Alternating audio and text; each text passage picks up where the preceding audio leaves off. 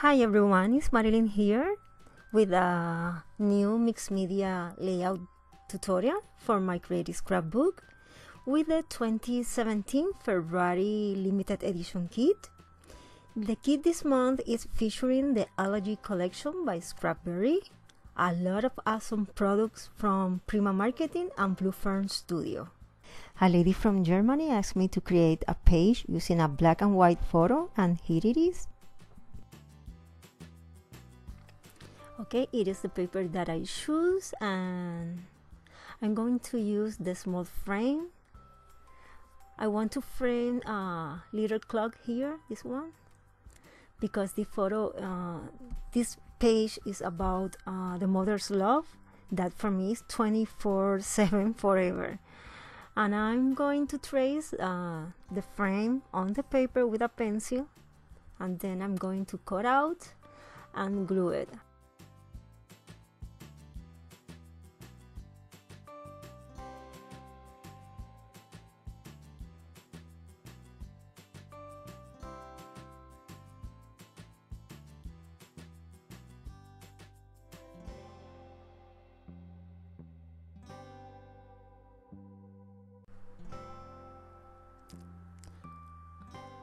Okay, I am covering all the paper now with gel medium, and I apply it with a brush, a 1-inch brush, and I'm going to explain why I choose gel medium to prime in a minute.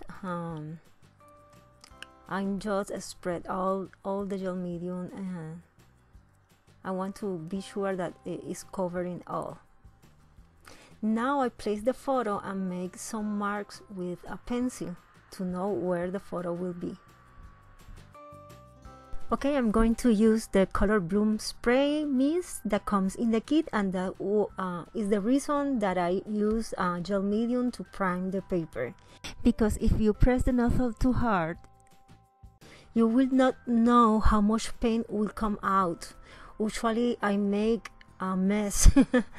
But if I cover the paper with gel medium, it allows me to remove the excess of paint with a paper towel, like you see in the video now. If you spray direct to a paper that not has a gel medium or any prime, the paper absorbs the paint, and it's hard to remove the paint once it's absorbed. That is why I prefer use gel medium when I'm using a mist. Okay, now I add textures with the stencil from the kit and modeling paste. I will work around all the previous dots that I made with the pencil to create a design. I'm trying to make here like a circular shape, not exactly a circular, but something when this is the area when I'm going to place the photo. Okay,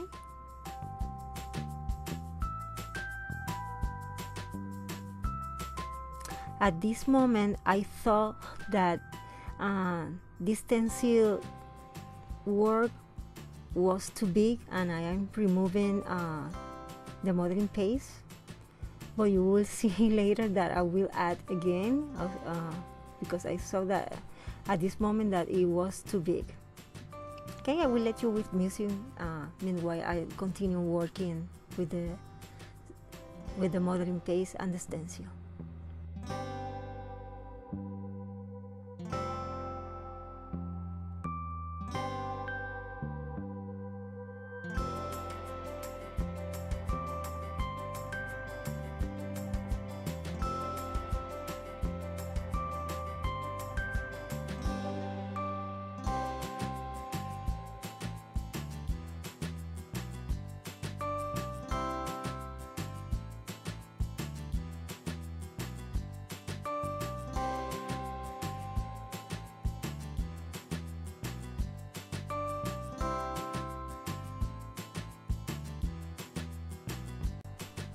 Now I realized that it was good, but I already removed the modeling paste, so I am adding more texture here with the stencil and modeling paste again. Okay, I will let you with music meanwhile I continue working the area.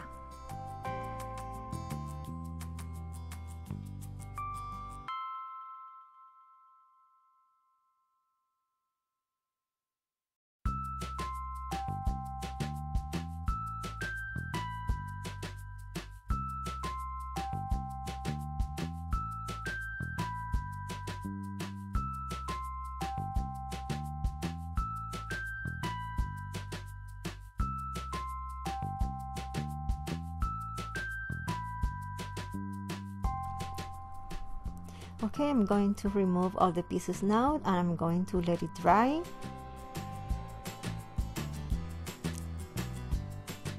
Now I am paint the piece of cheesecloth with white acrylic paint, and I'm going to dry it with the heat tool.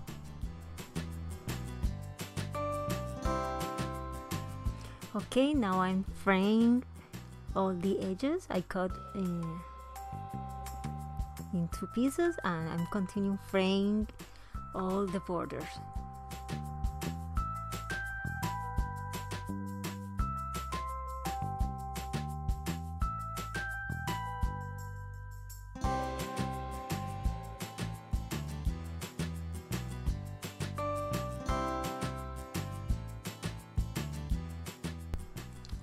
Okay, these are many pieces of images that I already cut out from the different papers in these collections, and I made 2 paper dollies with a Prima die in white cardstock. I want these 2 dollies to make to match my photo. Here's my photo. This beautiful photo is from Olguita Moscoso and her 2 beautiful daughters. I went to Colombia 2 years ago. Well, it was my first time in Colombia 2 years ago, and Olguita attended one of my workshops there. I went to give scrapbook classes and met her, and she very lovely. Let me use her beautiful picture. I add now a piece of paper that has like a trimming design, and I cut out from one of the paper. I added a piece of cardboard on the back because I want to create dimensions with the different pieces that I cut from the paper. Now I'm going to use the staple to attach my doilies, and I will continue place all the embellishment, the photo, and all the pieces.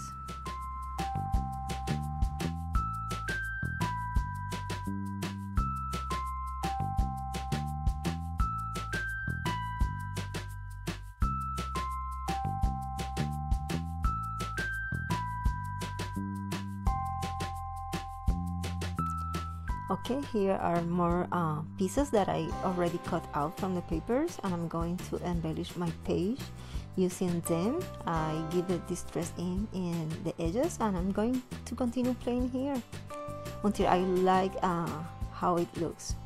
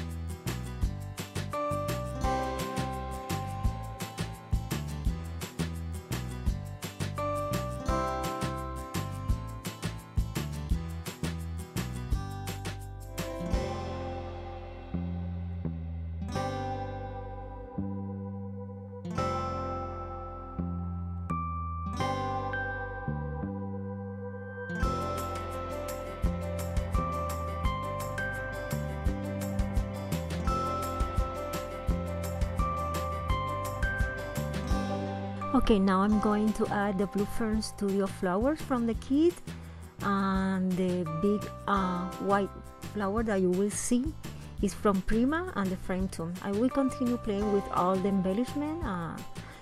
Now I am happy how everything is placed, so I'm going to add glue to all the pieces.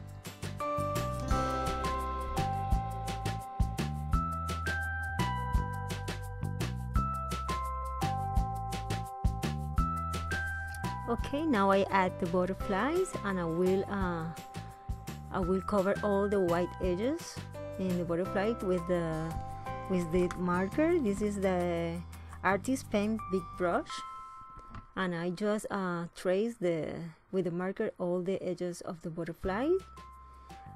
I'm using a hot glue gun to adhere the butterflies, because when this glue is dry, it's great like a dimension, if I said. I also use the distress ink for the other. I think it is easy for me in that way, so I'm using the distress ink for the rest of the butterfly.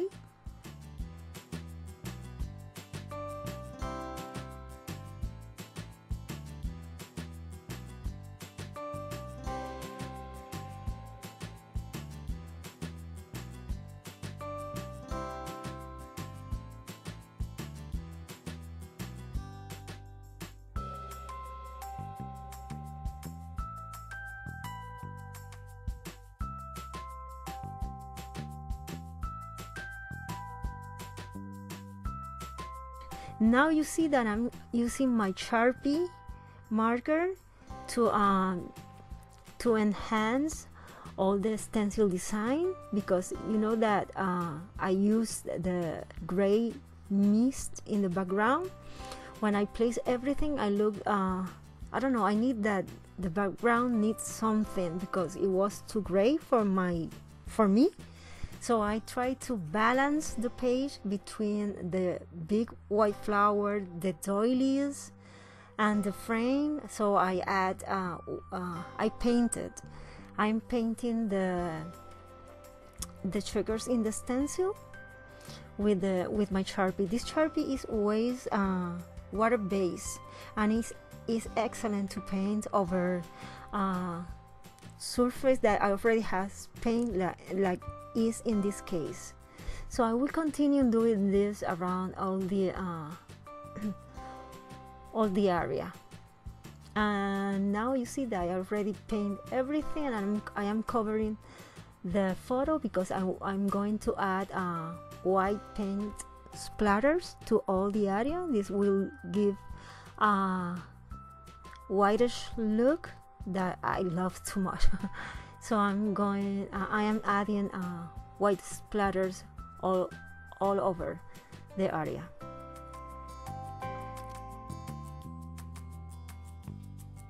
Now here I take a piece of this paper that you see that yeah, I already cut out the flowers from this paper on all the images, and I am using 2 gelatos with I am blending the gelatos with paintbrush and water, and now I use my finger too to blend the colors, and I'm drying. I'm using my Martha Stewart heart punch here because I want to add like a tiny heart in the background, but it's a little difficult to pick up this tiny heart, so I'm using the quick stick by We Art to make this job. It's easier with the quick stick tool. So I'm adhering all these tiny hearts in the background. For me, I found better if I add a tiny dot of glue on the paper and then put the heart. And I will continue doing this.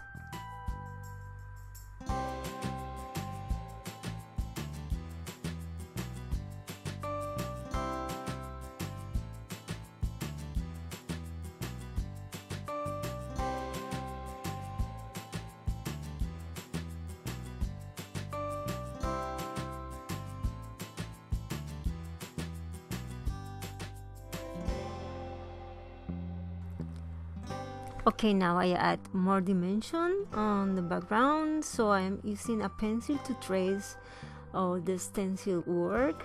It looks very dimensional after I give the shades, the dark shade around the triggers. It's hard to see the effect through the video or the photos, but in person it looks fabulous. So we continue doing this around all the stencil work.